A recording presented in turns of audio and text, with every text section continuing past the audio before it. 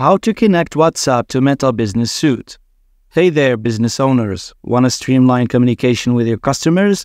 Today we're going to show you how to connect WhatsApp to Meta Business Suite, allowing you to easily manage inquiries and engage with your audience.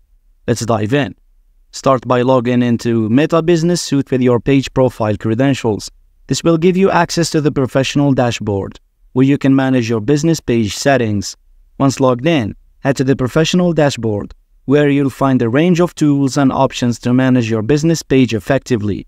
Within the professional dashboard, locate and select the Page Settings option. This will allow you to customize various settings related to your business page.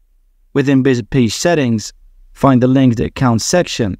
Here, you can link external accounts and services to your business page to enhance functionality and communication, such as Instagram and WhatsApp.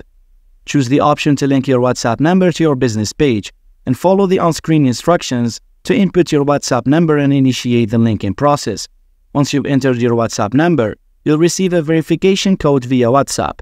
Enter the code into the provided field in Meta Business Suite to confirm your number. And there you have it. Your WhatsApp number is now successfully connected to your business page suite.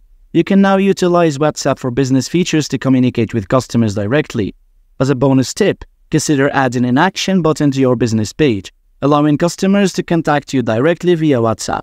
This enhances accessibility and convenience for your audience.